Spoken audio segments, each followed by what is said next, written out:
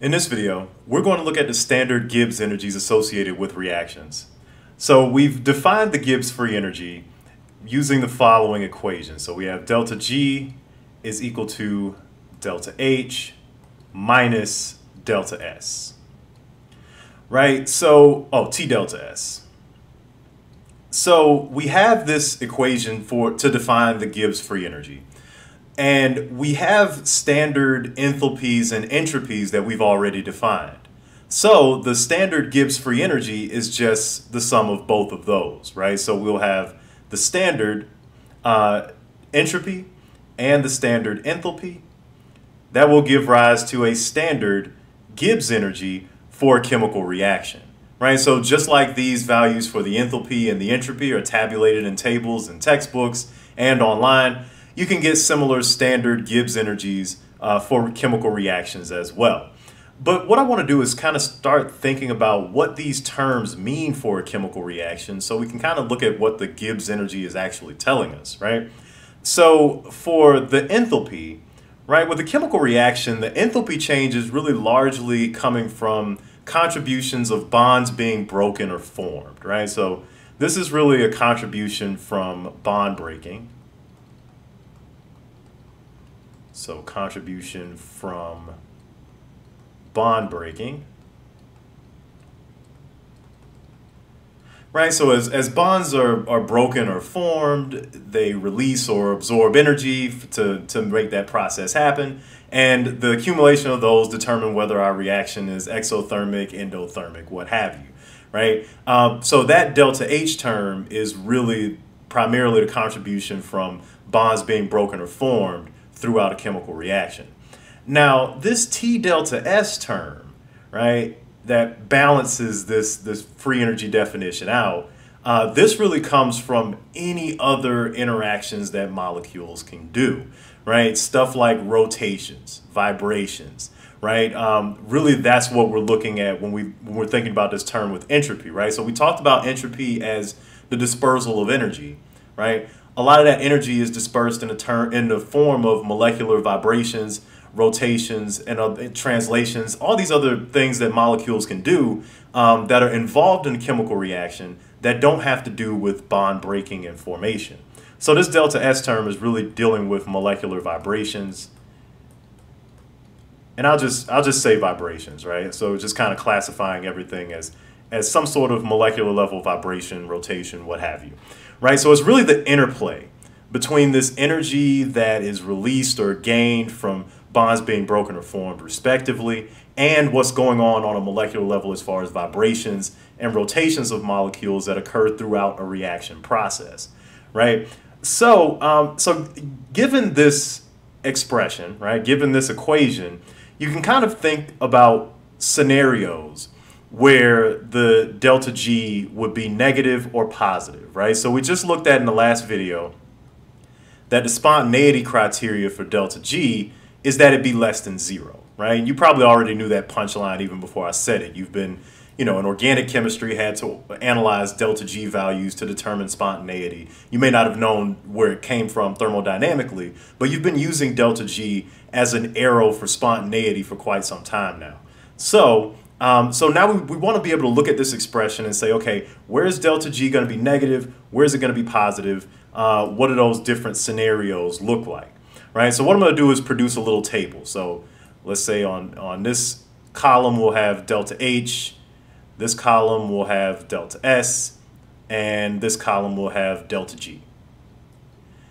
Right? And those will be our labels. Right, and then on each row, what I'm going to do is show the sign for delta H and delta S and see what the outcome will be for delta G, right? Sometimes it'll vary depending on the temperature. So the first scenario is if delta H is negative and delta S is positive, right? So this is saying that we have an exothermic reaction that is increasing in entropy.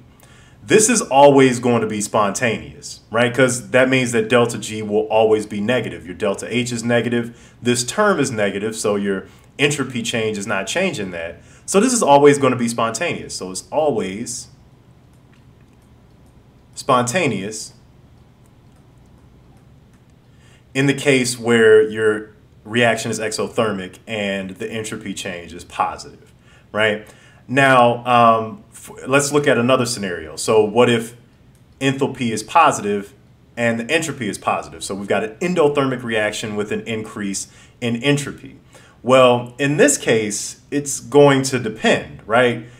It's going to depend on the temperature. If the temperature is really high, then this second term is going to dominate the delta G expression and it'll be negative. But if the temperature is low, then that means that the enthalpy term will dominate and it'll be positive and non-spontaneous. So at high temps, at high T, it'll be spontaneous. But at low temp, it'll be non-spontaneous. Right, so it'll depend, right? In this case where both of them are positive, it's going to depend on whether you're looking at the process at high or low temperature. Okay, so next scenario, what about if they're both negative? And let me section off all of these guys. So what if they're both negative, right? We end up with delta H and delta S being negative. So we've got an exothermic reaction that has a decrease in entropy. Well, here again, it's going to depend, right? So in this case, if delta S is negative, if you have a decrease in entropy, then that means that this is going to be negative. This whole term is going to be positive since there's a negative out front. So that means that at high temperatures, this will be non-spontaneous. So you have high temp, this one will be non-spontaneous.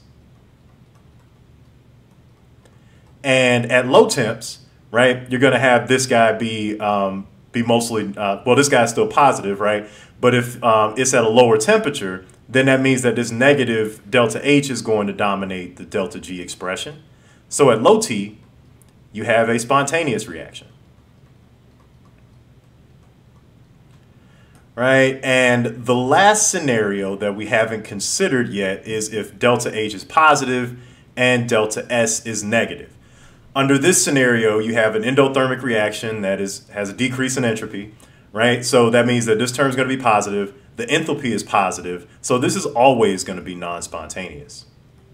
So always non-spontaneous. Right, so you can look at the signs of delta H and delta S respectively. And from that, you can tell whether your reaction is going to be spontaneous or non-spontaneous by looking at how these the interplay between these two affects the sign of delta G. Now, a last note here with delta G's, standard delta G's for reactions. Since delta G is composed of state functions, it is also itself a state function. And the same goes for the Helmholtz free energy, but we're kind of talking about Gibbs now.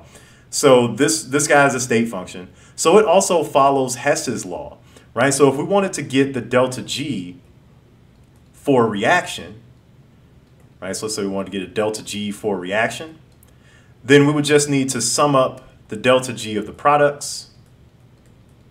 Right now you C for your stoichiometric coefficient. So stoichiometric coefficient, and then you would just get the standard delta G for the products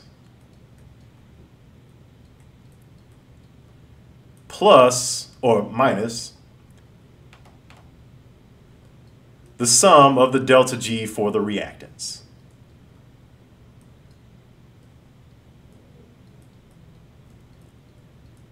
Right, so just like all the other state functions, entropy, enthalpy, all these other things follow Hess's law in this way. You can use the same Hess's law relationship for delta G, right? And this will specifically have to be the delta G's of formation, right? So you put formation, but these will have to be the formation Gibbs free energy. So if you have the delta G of formation for all of your related products and reactants for your reaction, then you can get the total delta G for the reaction as well.